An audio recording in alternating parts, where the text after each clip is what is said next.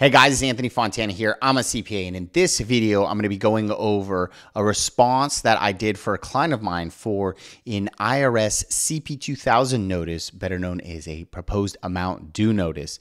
Now, the reason the client got this notice was because he didn't report W2s from IHSS or in-home support services.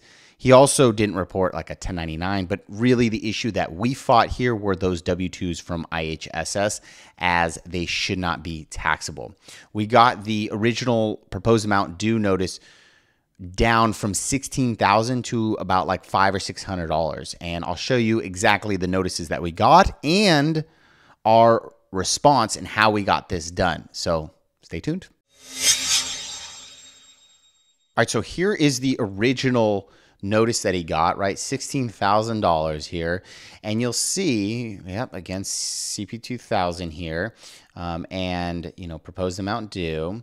You'll see down here that why, right? Explanation of changes for this return.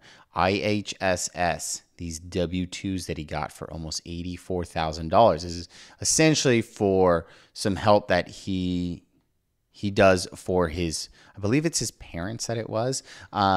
And he gets paid essentially by the state to do this instead of sending them to like nursing homes is what it is. Okay, so that's what these are for. You'll see also he didn't report some interest. We did not fight that. And 1099, right? Non-employee compensation, self-employment. He forgot to report this as well. Did not fight that at all. Okay, so we fought the IHSS payments as being non-taxable. The $84,000 that he got should not be taxable. And the reasoning we give is this notice 24-7.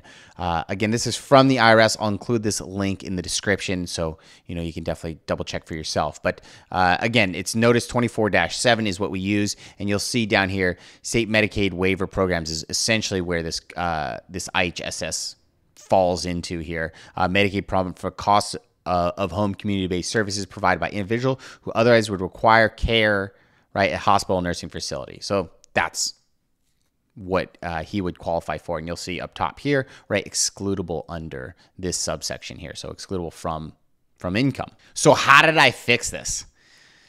Believe it or not, I couldn't even believe this, to tell you the truth. All I did was call the number on the notice, and I asked him, well, the reason I called the number on the notice is because the taxpayer had it in his mind that he should be amending this return because he had previously called, and that's what they told him. And I didn't think that that was correct.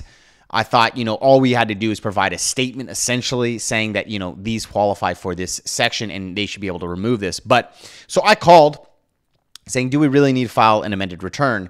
And it was really nice. Lady on the phone really helped me out. She's like, you know what? No, I don't think we need to file an amended return. And she said she could just do it over the phone. I was in disbelief that she would actually make this, you know, $84,000 or $84,000 of income adjustment over the phone.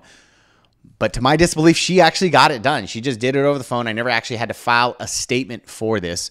So she just got it done. And believe it or not, it took maybe like a month for us to then get the adjusted statement.